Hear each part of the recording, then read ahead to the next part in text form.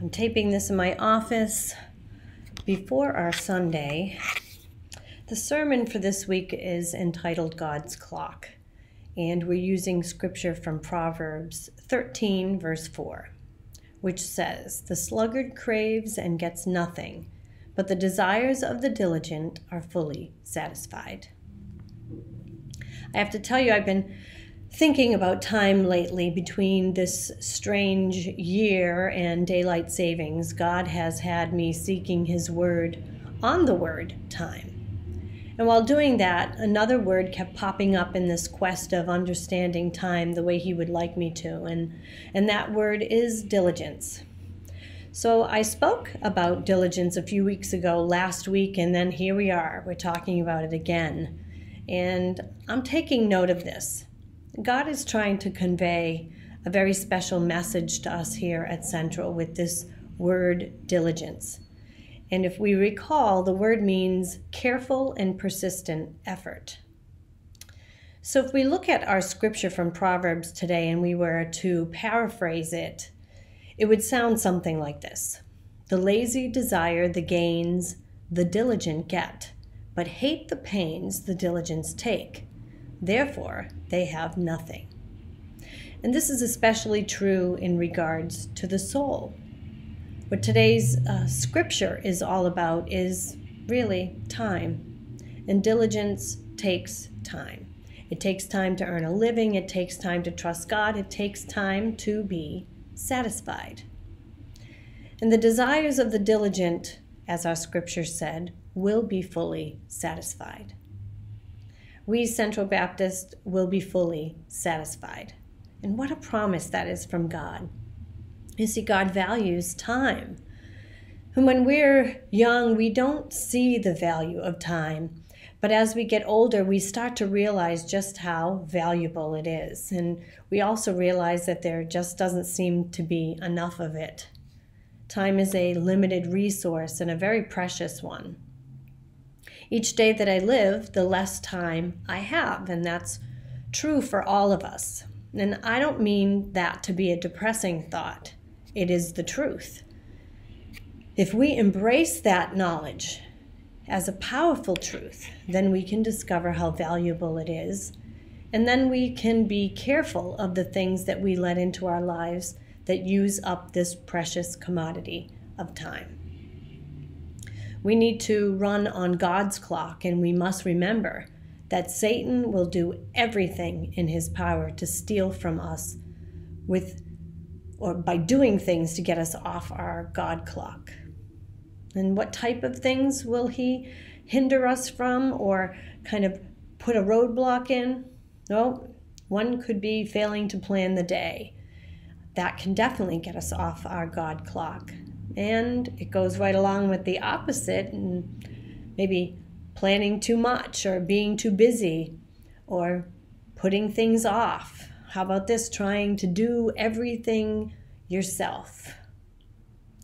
It's time to take back the basics because, as someone said, if you fail to plan, then you plan to fail. And God has a plan for each of us. And He has a plan for this church. And here it is. Our plan must be using our time wisely so we can decipher His plan. And this takes time on our part and diligence. So how do you use your time?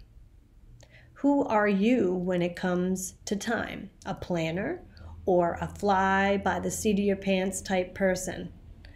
I'm a planner to a fault sometimes. I make it a priority to plan the day or plan the week.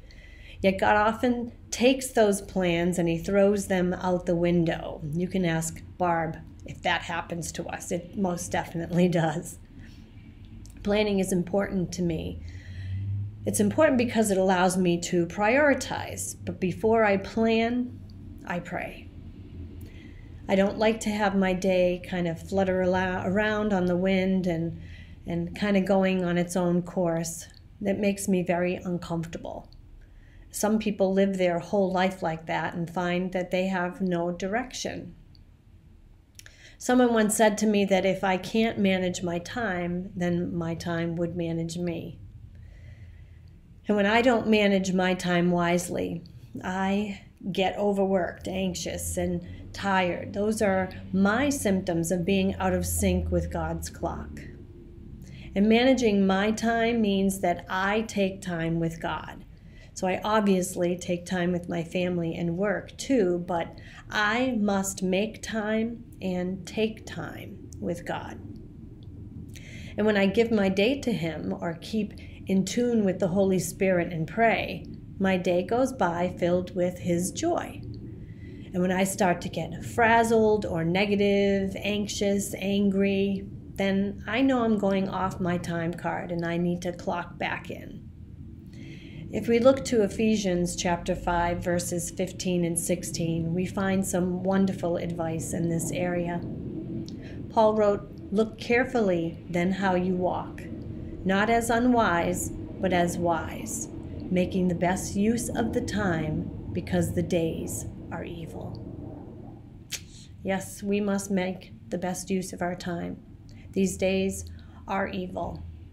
It's easy to get lost in our day, to actually get lost in time. We rush here and there. We're not resting. We're not praying. We may get angry and frustrated, depressed or anxious, and that leaves us open to sin. Using our time wisely is not only a remedy against sin, it's a way to add care, compassion, and caution to our lives. Time is a talent and a gift given to us by God, and it's misspent or it's lost when we don't use it according to His will. And if we've lost our time, then we must be more diligent for the future. And here's what I mean if I'm saying lost time. For example, I miss my mother. My mom passed away in 2012, and I have wished so many times that I had more time with her in the sense that she was still here. Yet I lost time with her when she was still alive. There were many times when I waited to call or I waited to visit. I was too busy. I lost that time. I lost those possible memories. I've often ignored the promptings of the Holy Spirit for my own schedule or my own plan. And we must learn to live each day in God's time. If you find you are negative, then you're not using your time wisely. For if we are doing God's will, there will be satisfaction. People are really quick to complain of bad times, and that would be fine. It would be all well and good if it stirred them into redeeming more time. But what are we complaining about? Many people on a dying bed would gladly redeem time at the price of everything, the whole world. How little do we think of it, and to what trivialities do we sacrifice it every day? Worrying, being angry and unforgiving, controlling, or just plain lazy. As I said earlier, there are many things that will steal your time and rob you of the focus you need to follow the Lord in the things that He has called you to do. Be aware. You are protecting a valuable treasure. Consider your life and your time a thing of great significance. God is working through both for His purposes. And when you question the value of your days because, well, maybe they all seem the same, remember that each morning is providing you with a clean slate of opportunity to do what counts. We tend to portion our time out bit by bit. I know I need to hear this message today. I'm going to be telling you something that I need to be doing, and that's setting aside at least an hour of personal time to replenish your body, your mind, and your soul. Let the Lord give you the discipline to break bad habits of neglect and develop new ones of healthy concern and responsibility. And don't be afraid. God's time and plan are so much better than anything we could ever imagine. I've used this scripture in the past, Jeremiah 29:11. I love it. It provides all we need to trust that this is so. It reads, "For I know the plans that I have for you, declares the Lord, plans for prosperity and not for disaster, to give you a future and a hope." In the past, many times I thought I had a good plan. And then when things went south or went awry, well, it always ended up good in the end. God's plan was better. It just took me a little while to see it. We don't know our own minds. We may have these moments of indecision or making bad decisions, but the Lord is never uncertain. And we sometimes fear that God's designs aren't good enough for us or that they're actually against us. But as His children, He only wants good. Even that which seems bad, He makes good. Paul wrote in Romans 8:28, "And we know that God causes all things to work together for good to those who love God, to those who are called according to His purpose." Remember, we are the elect, and we must be diligent to confirm our calling. Take time to trust in God's promises. Good will come to those who love God and are called. Thankfully, God does not give us the expectations of our fears, and He doesn't give us the expectations of our fancies either. He, instead, gives us the expectations of our faith. He promises that trusting in Him and in His time, it will be the best thing for us in the end. And I need that promise. I don't like to see people suffer from disease or illness. I don't like to see people suffer from violence or trauma or poverty or pain. But God doesn't either. Jesus ministered to and still ministers to those who suffer. And that is why I'm here.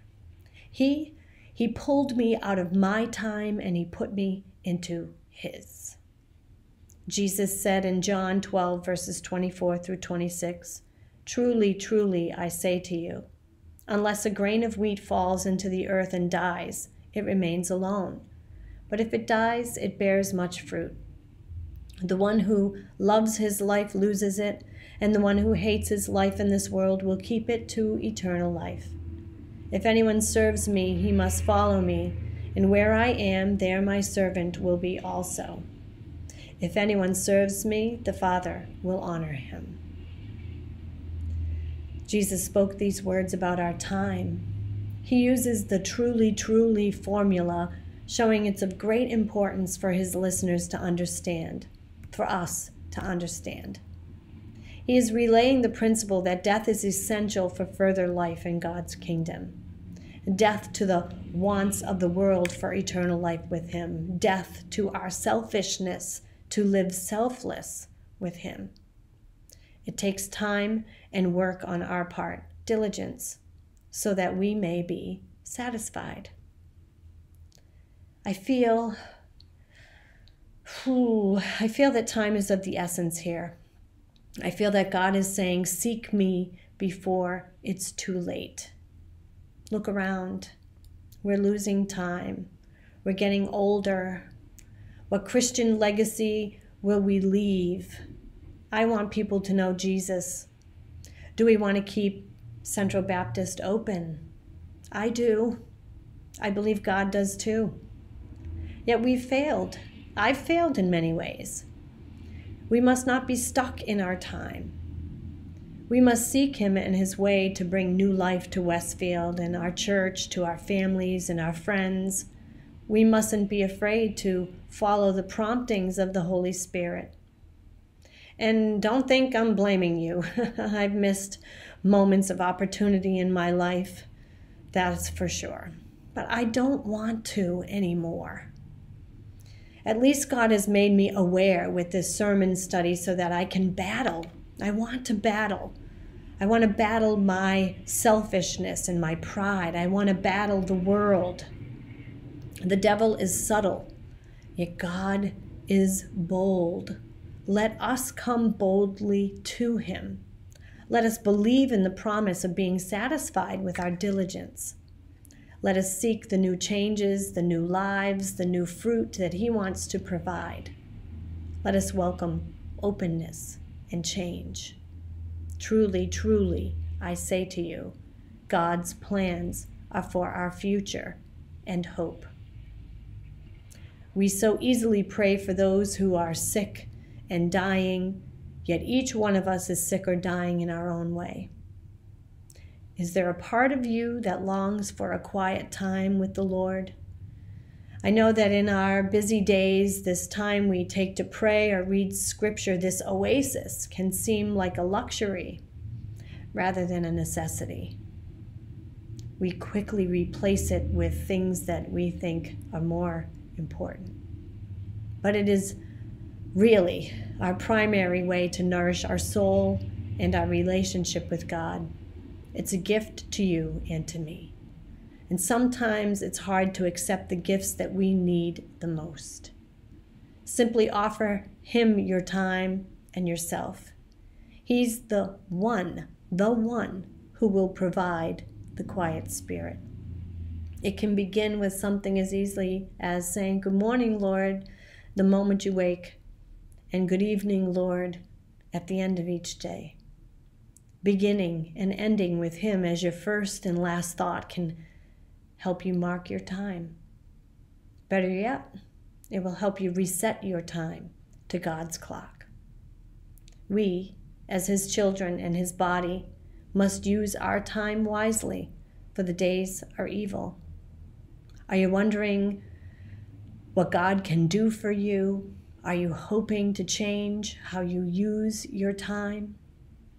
The light of the world provides our true daylight saving, but only if you let Him, Jesus, be the master of your time. Let us pray. Father, we come to you with repentance in our hearts for not always using our time wisely. We long to be satisfied with the peace and the love and the grace and the joy that we can get when we are connected to you, in relationship with you. Help quiet our time, quiet our souls, so that we can be nourished in your word and prayer, so that we too can be satisfied. In your Son Jesus' name we pray. Amen. May your time be blessed this week and forever.